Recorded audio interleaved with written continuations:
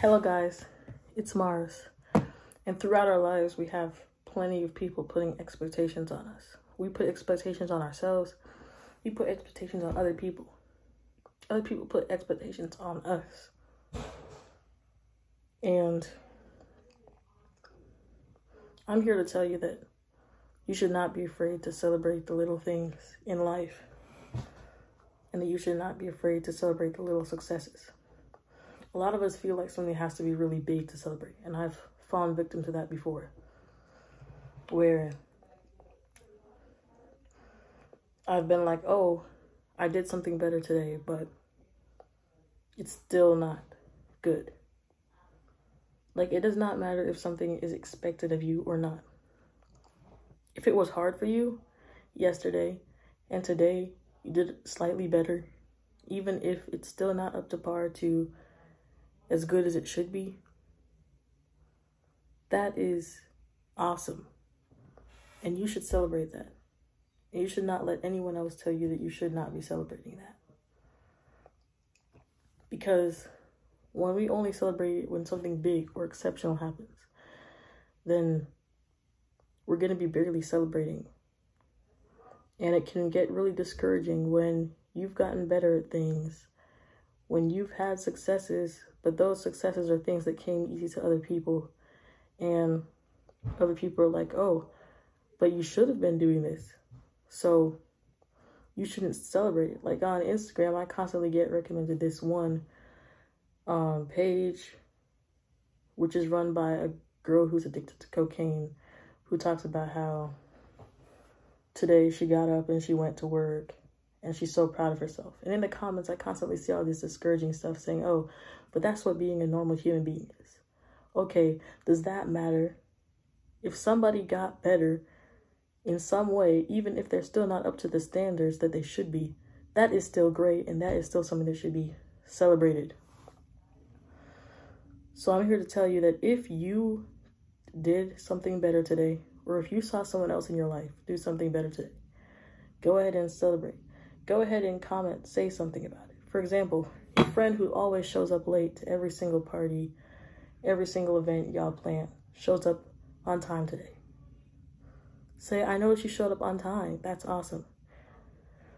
Your student who usually gets 50% on their math homework, they got a 60% today. Okay, the passing grade was 70. Still congratulate them for doing better.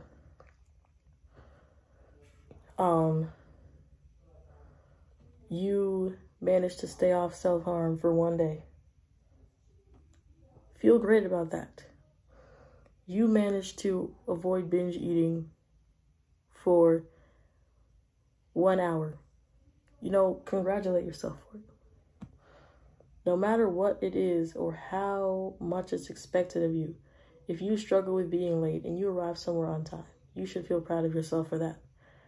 If you struggle with taking showers every single day, and today you took a shower, be proud of that. If you don't like the way toothpaste feels in your mouth and today you brushed your teeth, be proud of that. If you got a 40% on all your math tests this semester and today you got a 60 or a 70, be proud of that.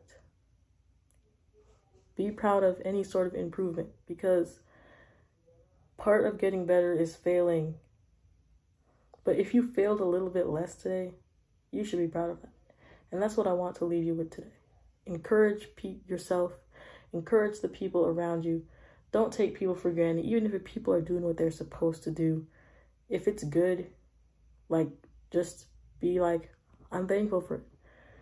Your employees are showing up on time.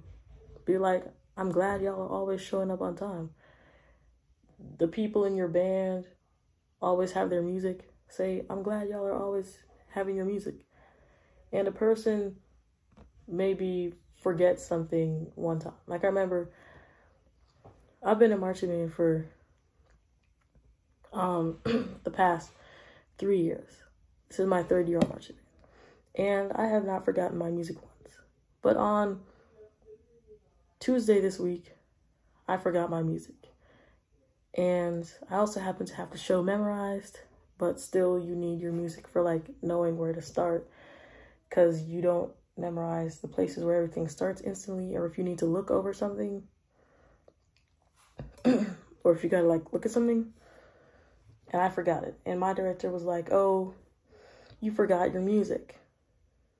And I was like, "This is my first time forgetting my music." And he's like, "That doesn't matter. You should have never forgotten your music." And he's like, "I should give you laps for this."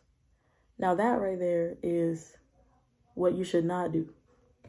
When somebody makes a mistake, what you should do is you should of course call them out on their mistake, but also don't get too worked up about it. You should be glad that they avoided making that mistake for a long period of time. And that is something to be proud of. The fact that you managed to go this long without making a mistake. And remember, we're all human. So I'm going to leave y'all with these words, and I'll get back to y'all later.